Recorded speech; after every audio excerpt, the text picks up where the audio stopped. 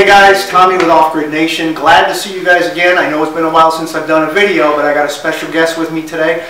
We have Gaddy, and Gaddy and I have a backstory that I think we should clue you into, but also very interesting. His background is in finance, amongst other things, and he's a new author, recently wrote the book, Retire Early, What Are You Waiting For? So we wanted to talk about that, but I think he's got one of the most interesting stories out there, and it really does parallel, in some respects, my story, and I know a lot of your stories out there as well. But I think it's real interesting where you came from, where you went. But if it's all right, Eric, I'd like to talk a little bit about how we connected earlier on in this story. Welcome to the program. Great to be here. Thank you. All right, we appreciate it. So Eric and I worked together a million years ago at a bank, and we did the same thing. We were both in the financial consultant business. We were financial advisors, and he left a little earlier than I did, but we both ended up in the same place, and then we ended up in the same place again. Yes. So you ended up getting out of the banking system and you went independent how many years ago? About 8 years ago. I started my own firm in 2010. I retired, or semi-retired, in 2 years ago, and I got an interesting phone call from Eric. Actually, it was a text message. I was coming back from a trip, and it said, "Hey, are you the guy on YouTube?" And of course, you know, I want to retain some cloak and dagger secrecy, so I was like, yeah, I wasn't sure how to respond. He was the first person that ever outed me other than my neighbor. And I was like, yeah, man, that's me. And so I said, how'd you come across my channel? And you were like, I was sitting on my porch having my Saturday morning cigar, and I was going through off-grid channels, and I remember sitting there and seeing the video, and I'm like, wait a minute, I know that guy. Yeah, hey, wait a minute. So I texted you right afterwards, and yeah, it was like you were the first person to find me. Yeah. Yeah. So, you know, it's one of those things, you know how so many of us, we like to have our autonomy, and we like to have our anonymity, and so Eric was asking questions about this, but I found that you were interested in changing your lifestyle completely. So knowing the background you came from, you worked in the business for what? 24 years. 24 years. I didn't realize it was that long. So you had a long Not like time. 50. It felt like 3 lifetimes. So you had a long lifetime in that business with a certain mindset. We all went to the same school, so to speak. And how did you get to the point where you're like, you know what, I want something totally different? Well, it's a little bit of a longer story. Let me give you some background first. I grew up in a mortuary. That was the family business. Yeah, it was, my mom eventually sold it. It was 106 years in our family. But, you know, by the time I was 8 years old, I was moving bodies with her. You know, nothing strange about that. Nothing strange about that. I don't look back and think of that as odd at all. But the funny thing is that I didn't know any different at that point in time. But what I did know that, you know, I would see these kids that were younger than me, that were older than me, and their teenagers passing away. I was seeing 20 and 30-year-olds passing away, and it really struck home. Now, you know, you kind of get used to it when you're in it, but when you step away from it and you get a little older, you're like, wow, that's pretty amazing. And so the two things that I took with me when I left for college was really, number one, life is short. And that's an easy phrase for people to kind of roll off their tongue these days. Hey man, life's short. But I saw it. And the other thing was, I know my time is running out. You know, tomorrow is not guaranteed. And so as I progressed on in my career, got married, had children, financial advising, I can look back and kind of see some mini awakenings. But it was one of those that I might start kind of waking up that I might want to do something different, might want to change my life, but I would just fall back into that rinse and repeat lifestyle, right, which is this doing the same thing every day, every week, every month. Man, you're not digging ditches, it pays pretty good. Right, yeah. No, it was, so, you know, really I didn't wake up until my sister died about 4 years ago. She was 51 years old, breast and brain cancer. Jeez. And then somebody we mutually know, my old business partner, died at 47 of colon cancer. And so at that point, I remember soon after that, I went to a financial advisor conference, and I'm looking around the room and I'm seeing all these older advisors, 65, 70, 75 years old, and I'm like, it just struck me. It's like, oh no. I mean, I think I thought to myself, oh hell no, I'm not going to do this anymore. So on the way home, I told my girlfriend, I was like, listen, I'm going to write a book. I'm going to get out. And I think her response was, oh, that's great.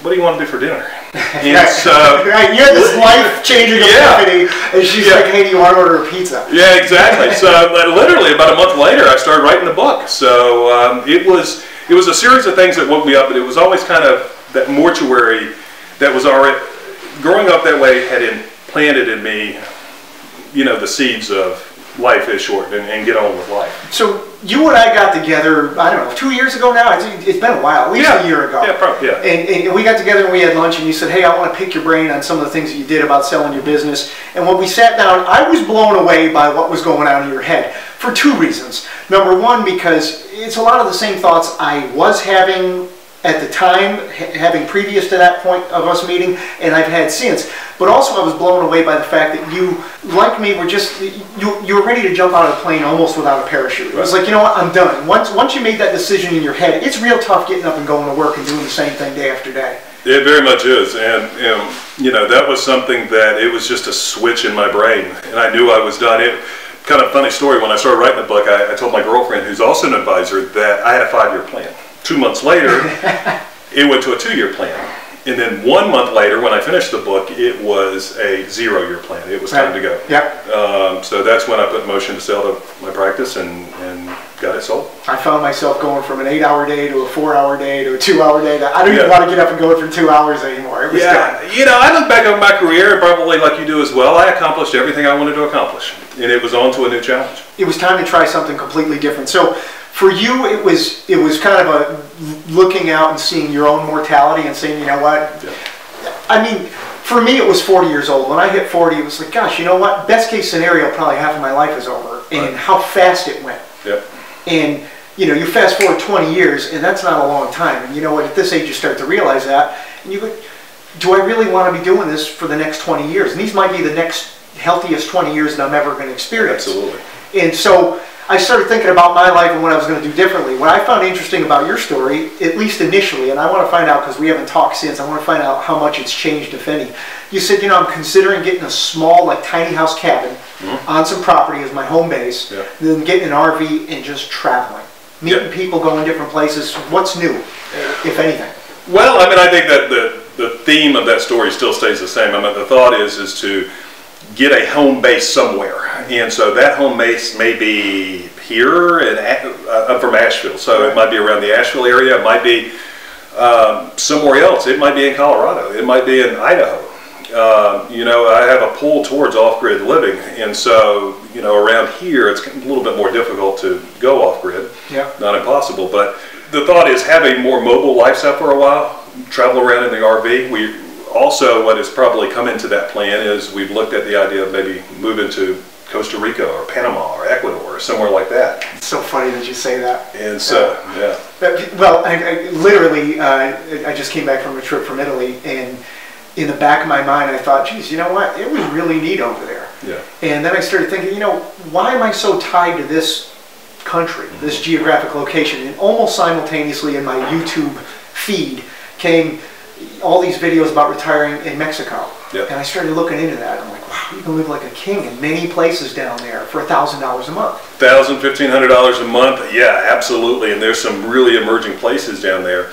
A lot of times, the big question I get every day is about health insurance and retiring early.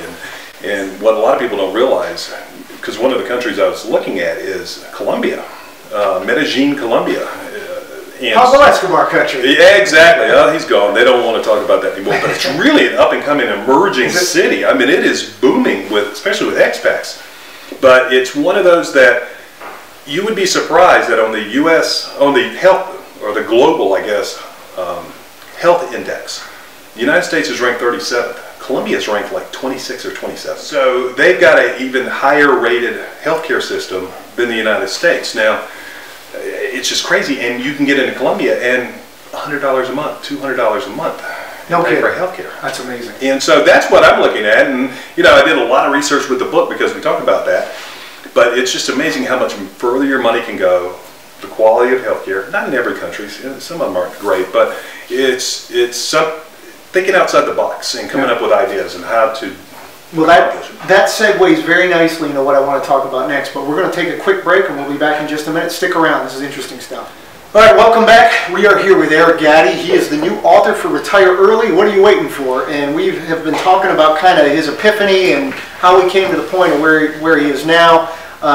One of the things I found interesting, because a lot of people talk about hey, I'm going to do this. I'm going to start and go in a totally different direction. But it's rare to find somebody that actually did it. And what clued me into you were the real deal and you were going to actually do it, other than the fact that I knew you before and I knew that you were a top performer, was the fact that when I signed up for your email list, every single week I started getting emails with blog posts, and they were interesting. Even though I'm from the business, I'm like, oh, this is interesting, because it's coming from a perspective that I'm very interested in now. It wasn't all about, here's how you get your nest egg. It was talking more about philosophy, and you're changing philosophy. So every week I started getting an email from you with a different blog post that blew me away, but let's talk about your philosophy now and going forward. Well, my definition of retiring early is a bit different than the true definition of retirement. You mean society's definition? Society's definition. Work until you're 65, and if there's anything there, maybe you can exactly live off of Social Security? You know, my whole definition is that you leave your corporate job or your career, you seize your freedom, you take control of your life, and you do what you want, when you want, how you want, from where you want. Amen. Basically, you are in control, and that you may still work. You know, it might be something that you go get a part-time job or you turn a hobby into something that's income producing, but you're focusing on the things that you enjoy doing and you're happy. And so through this whole process has been a real learning experience for me, whether it's email or, you know, writing a blog, or, you know, we're looking at online courses, and we're looking at doing a YouTube channel, and we're looking at doing all these different projects. Now, they don't take me a whole lot of time, so people will say, well, you're not really retired if you're doing all that. Well, writing a blog takes me 30 minutes a week. So, but all this stuff is really new to me because I quit paying attention to technology about 20 years ago. I got busy. I mean, I was having a family and I was going to work. So now it's time for me to learn some different skills. And it's been an absolute blast to figure out how somebody can take a blog and turn it into something that produces income, or a YouTube channel and all of that. So a lot of it for me, this transition has been learning and just experiencing all these different things. So I wouldn't say that necessarily there's not been one point that I'd say, you know, I'm bored. I've always had some kind of project to go on. No, and it's clear to me from your writings that you're actually enjoying what you're doing now. Absolutely. And there's something to be said for real freedom. And I think society has taught us, we were talking about this earlier, society's taught us that you have to do things in a certain order and in a certain way to be part of society and be happy. But through my education through YouTube, and YouTube has been really integral in trying to figure out, because now I can see things from different people. It's not just the corporate media that gives me this one process of what people look like. I'm seeing there are choices out there. We don't have to do it this way. We can do anything we want to attain real freedom and happiness. And it sounds like your idea of real freedom and happiness is not getting up and going to a job that really is killing us in some way, shape, or form every single day. That stress really takes away from our life. But in the freedom is going new places and doing new things and doing it with a different mindset. Yeah, and I harken back to my last kind of position in the financial advising world was I had my own firm, but I truly was not free. I still had accountability and I still had compliance that was censoring what I had to say. And so this has been the first time really in my life that I can truly say I'm free. I'm uncensored. I go in and say anything I want to. I can do what I want. And, you know, on the flip side of growing up in a mortuary, I grew up on a farm. Oh, did you? Yeah, we had quarter horses, and I was the stable boy, so I didn't ride. I was just out there cleaning the stalls, and we grew crops. But, you know, I had this kind of renegade mindset. So as the business of financial advising started changing and they started telling us, kind of positioning us to what to say and what to do, I'm the one that bucks the system. I do not like to be told what to do, so I just thought it was best to kind of mosey on and go do something else. Now, you and I definitely shared that. I never seemed to fit real well in the corporate environment. I always did well, but I never fit well. Right. And I thought, like you thought, well, I'll do my own thing. And it felt great at first because you did have more freedom, but you realized that you still were under the thumb of the machine.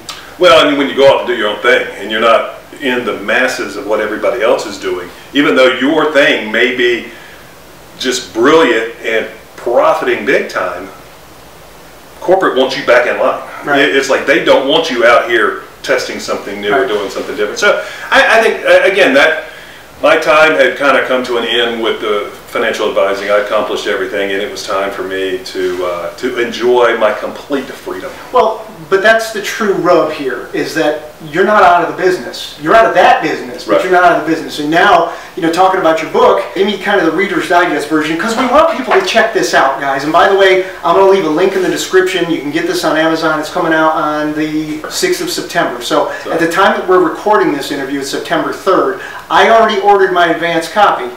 So I'm going to be one of the first people to get it. But Eric brought this so we can show it to the camera.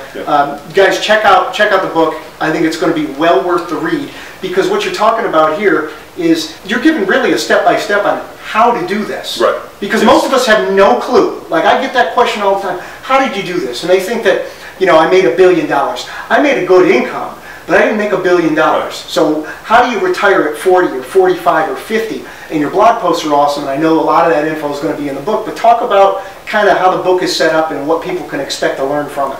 Yeah, and I think that's the big thing. You touched on something there for a second. You know, when they hear you've retired at 44 or 48 or 50, most comments is you must have inherited a bunch of money. Right. No. You must have sold your business for millions. No. You must have, are you sick? Are you okay? It's like, yeah, I'm fine. So, yeah, I mean, with this process, you know, just most people aren't used to hearing that somebody's retired that early. Most people are thinking, again, as society pushes us, is to retire at 65. So what I created here, I wanted to find 4 different financial items that you have to have in place in order to retire at any age. And I wanted to set it up to where it didn't have to be age-based. So you don't have to be 60 or 65. You could be 45. And so I started coming up with the process. Okay, you're going to need to get your debt in order, you're going to need to get your income in order, you're going to need to get your assets in order, and you're going to need to get your lifestyle, which is basically your monthly expenses, in order. And so, you know, when you do an acronym of those 4 things, it comes up to, luckily, D.I.A.L. The D.I.A.L into early retirement process is if you get your debt, your income, your assets, and your lifestyle in order, you can retire at any age. And so the ideal D.I.A.L, what should it look like, is obviously very little debt or no debt. Some debt's not tragic as long as the other parts of your D.I.A.L work. Right. Income, you know, ideally you want multiple streams of income. That could be from a pension, it could be from real estate, it could be from investment accounts, it could be owner financing your business. Assets, you want assets to do 3 things for you. You want assets to create income, to give yourself an emergency fund. Because whether you retire early and you're traveling the world, or you're retiring early and staying at home, things are going to happen unexpectedly. Okay. So you need an emergency fund. And the third thing is that you just need assets. You need money for future expenses. And the 4th thing is lifestyle. Is a lifestyle that hopefully is based in frugality and based in living well within your means.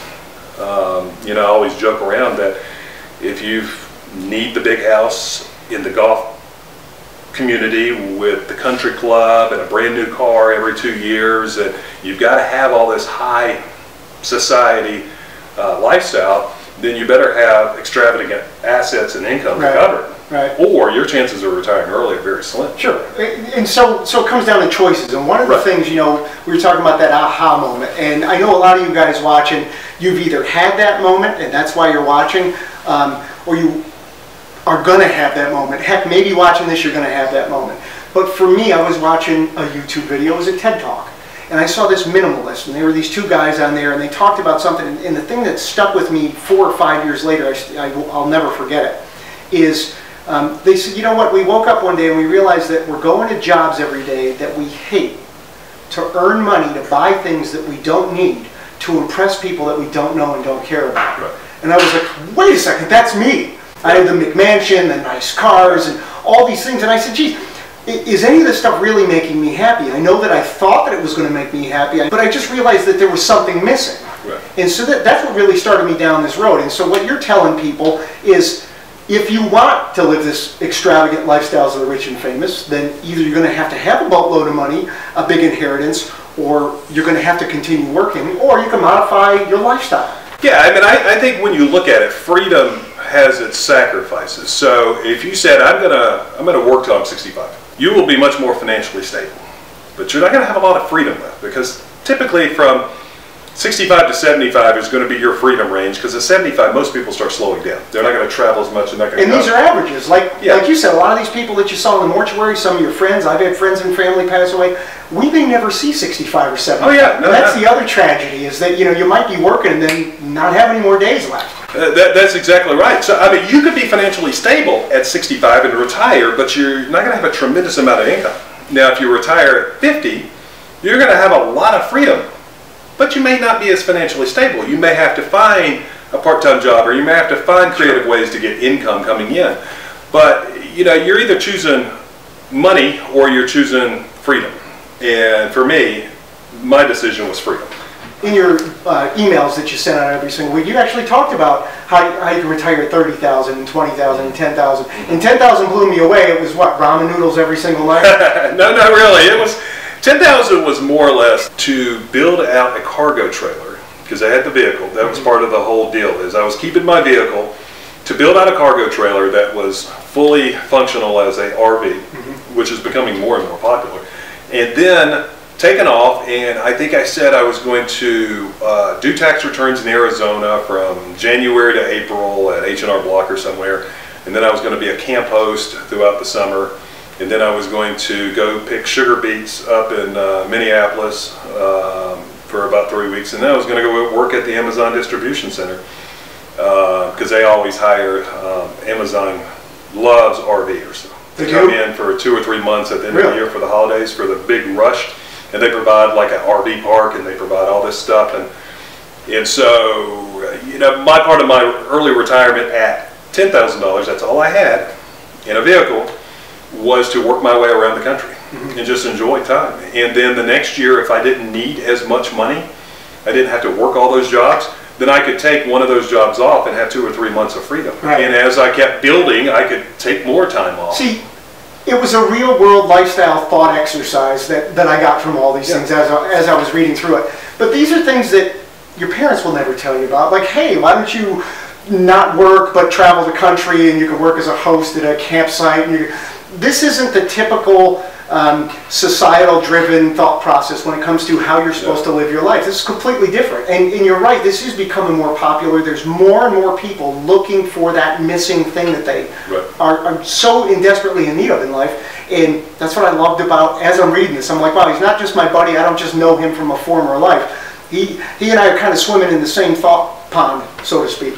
Yeah, I mean, if you think about it, there was not one time in my 24-year career where a sales manager or an investment firm came to me and said, let's help get people retired early. It was always, let's get them to 65. So if you step back a little bit, I've said, the government doesn't want you retiring early because they want you paying into Social Security, paying taxes and all this. And be a good slave, right? Yeah. You got to produce. And then the financial world doesn't necessarily want you retiring early because they want you to accumulate as much assets as you can. They don't want you to withdraw because they only make money when the money's in there. Right. So the more you work, the more you have, the more you invest, the more the profits. Right. So it's one of those that you're kind of swimming upstream a little bit when you're talking about retiring early, because it's not something that is super encouraged. But with the book, what I want to try to accomplish is wake some people up. I mean, there's a lot of people that are just walking around in a slumber and kind of like a zombie. They're just doing the same thing every day. I did that for years and years and years until something got my attention, and unfortunately that was a family member and a friend dying. So it's about just living your life, having a great time, and just enjoying your freedom while you've got it. And you know what? We've all experienced negative things, family members, friends passing away.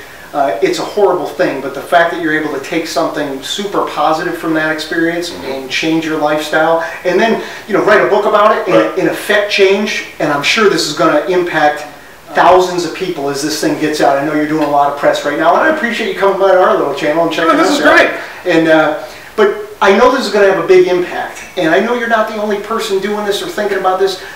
This country in particular, it seems like people in our society have been so trained on a certain way of doing it, and we're realizing that we don't have to do it that way. So as you're taking us through these real life thought exercises, lifestyle exercises, it's different than the corporate mantra that I hear from Dave Ramsey. And I listen to his show, and I like Dave Ramsey. He talks about a lot of good things.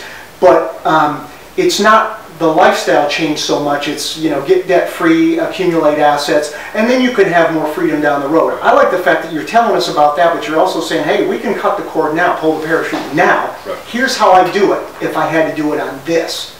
And you took us through those exercises. I don't know that I'm going to be a sugar beet farmer anytime soon, but the point is you don't have to be a sugar beet farmer. You know, that's the funny thing is that I don't know when I'll get around to it, but I've got a list of 125 different jobs that you could take your mobile lifestyle on the road and work all across the country, make a good income, and have your freedom. And, you know, depending on how much income you need would depend on how much you would be working, but there is a tremendous amount of opportunity out there when people start thinking differently. I'm going to do this differently. Yeah, I mean, one of the things I try to do to wake people up is I tell people in the book to write their own obituary.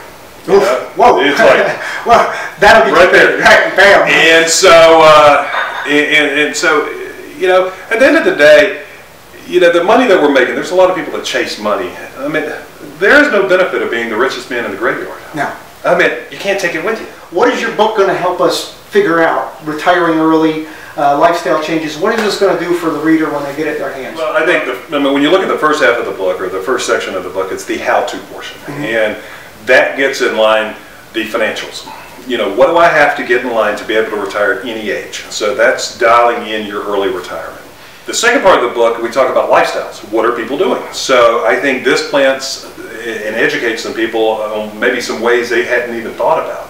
Sugar beet farmer. Yeah, I talk about off-grid living in there. I talk about tiny houses. I talk about, you know, just simplifying in place. Mm-hmm. We talk about expats and mobile lifestyles, and you know, you've just got people that are on their own path to kind of waking up. And some people will never. Some people will just go through what society pushes them to, retire at 65, and live out the rest of their life. But I think, to your point, more and more people are starting to get it. They're starting to wake up and they're starting to say, I've got some options here. I don't have to work another 10 years. I could potentially retire now. My lifestyle may look different, and you've got to be willing to have that trade-off, make some sacrifices. But at the end of the day, what's more important to you, freedom or money? And just getting back, I want to remind people that when he says retire, it doesn't mean you stop working. I mean, I'm a young guy, he's a young guy. It doesn't mean we want to be useless, sit on the couch and watch soap operas all day. It means quitting your corporate job and doing something you love to do, attaining some real freedom. So we do still need income, regardless of whether you're 45 or 65 or 85. You do still need to generate income. How you do that is going to differ on the individual's basis. Yeah, I mean you look at, I'll give you an example, Brett Favre. What did he say when he left the NFL? I retired.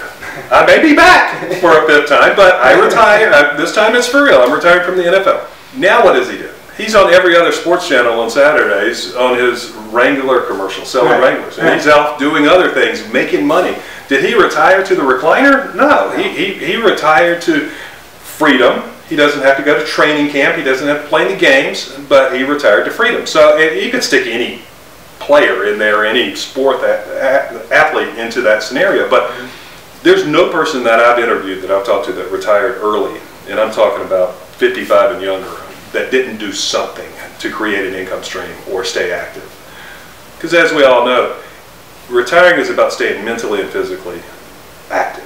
Because if you just retire to the recliner, you're going to rot away. I mean, it's... And we've seen that. I mean, not just in our own personal lives, but in our professional lives. We've seen people that just kind of melted away, and they age in dog years because they're not staying active. Right. They're not physically active. They're not mentally active. So I would imagine hobbies has something to do with this whole thing when you're talking about lifestyle, right? I mean, even if you're living off-grid and you're out in the woods, you need to have some stuff that keeps you young and keeps you fun. Absolutely, whether it's a hobby or, for a lot of people, it's, I haven't had time to learn this skill. I want to learn more, and now that I'm retired, I'm going to be able to spend the time, whether it's going back to community college and learning a technical skill, or you know, creative writing, or whatever, maybe volunteering. Mm-hmm. You know, there's a lot of different ways, especially online. There's so many different ways that you can monetize things, that you can literally take a hobby and turn it into something that produces income.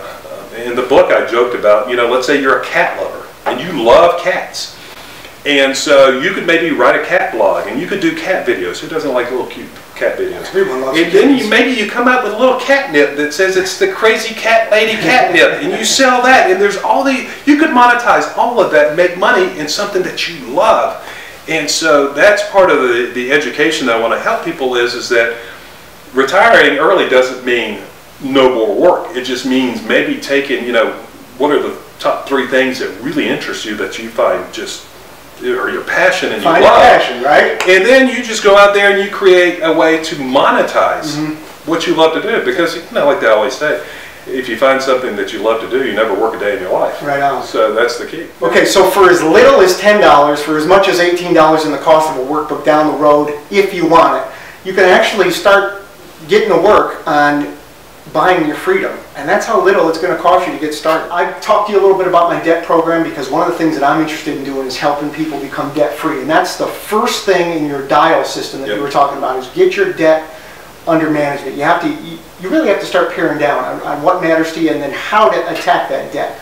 Because to me, debt is slavery. And once you get that part figured out, it's much easier to see the rest of the landscape in your income, assets, and lifestyle.